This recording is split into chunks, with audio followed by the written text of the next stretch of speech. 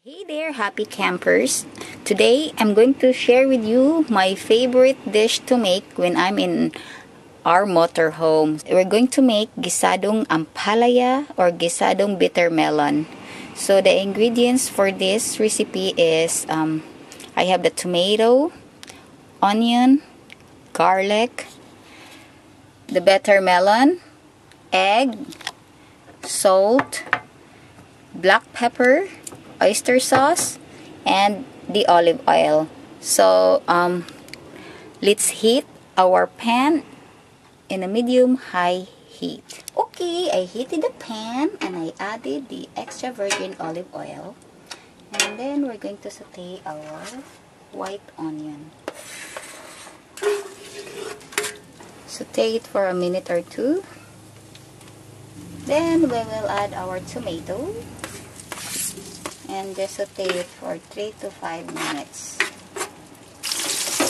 So after 5 minutes, let's add our garlic. Add salt.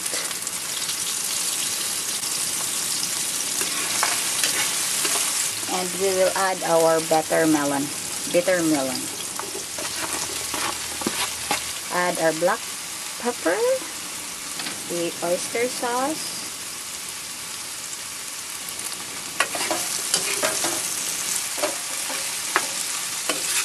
we will add 4 tablespoons of water. Okay.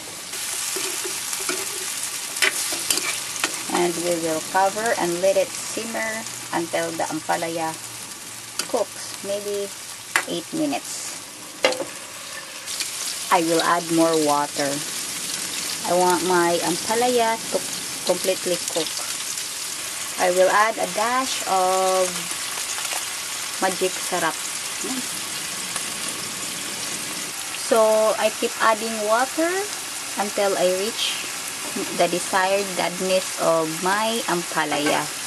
So just add water as you go. I don't like crunchy ampalaya. This is my view while I'm cooking this. So pagpasensyahan nyo na, medyo dark yung lighting. It's gloomy day and mahirap mag-film sa maliit na space. Lalo na kung wala kang proper equipment.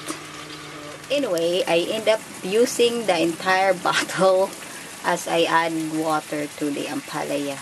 So yeah.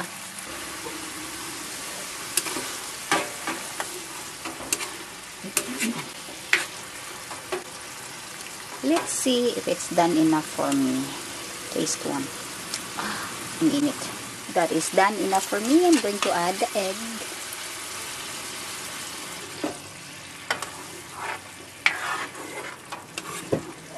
Okay, there it is. It's done. So it's done. Let's eat. Thank you for watching and see you next time.